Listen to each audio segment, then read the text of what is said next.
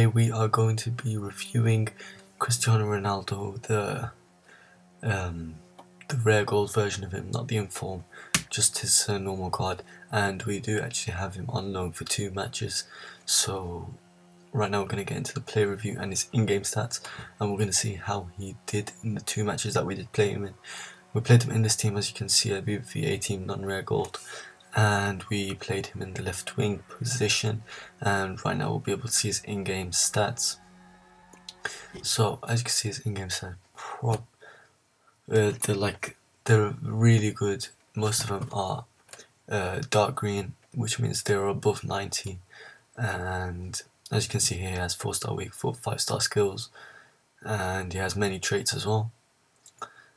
Here you can see Ronaldo just dribbling past 3 players,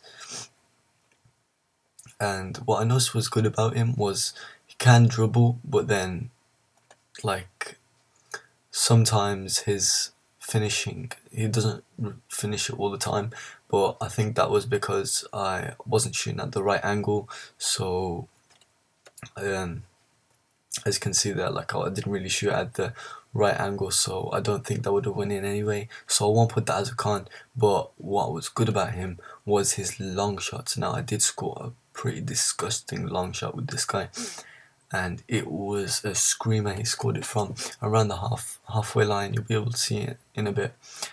And basically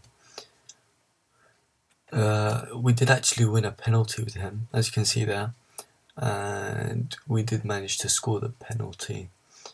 And what else was good about him is that you can easily pace abuse with this player, and literally you can just go past the whole team, whole defense, and no one will catch you because of how strong he is and how amazing he is. And you can actually use the 5-star skills to your advantage and just skill out everyone in the penalty area and dominate, and you can finish it off with a shot, like which he usually does. And there is a pretty nice shot into the top right corner. His finishing is really high, and yeah, so there you go again, great shot. And then there we got a long shot, and he scores it. That was the long shot I was talking about. He managed to score some disgusting long shots with him. Even though long shots in FIFA 15 are so hard, this guy's shots dip so awesomely, and they actually dip into the top corners. So if you like taking long shots, then this player for you. What also was good was his dribbling. He can easily, cut in from the left wing onto the right, and whenever you want to shoot, you can take that long shot and he will most likely finish it off, and it will end up being a goal. Here we get a shot and he scores. Obviously typical Ronaldo, outside the penalty area, takes a shot and it goes into the bottom right corner. What else I found good about him was his heading. He did manage to score me a header, and it was quite good. And he also managed to clear away a header, and I think it was against Sergio Ramos that he cleared the header against.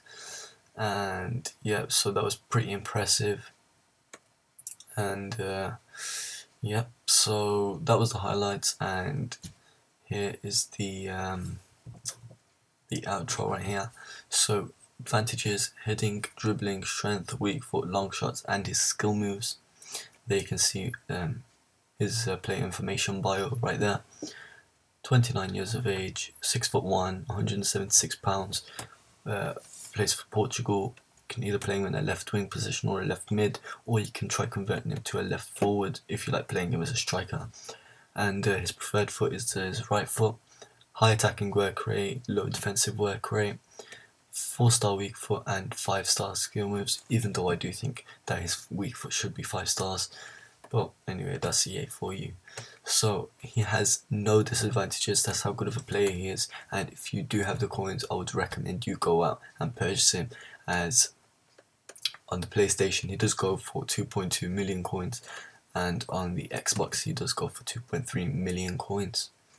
So thank you guys for watching. If you enjoyed this player review, be sure to check out my channel for more. That'll be coming in the near future, and without further ado, I'll see you guys next time. Peace.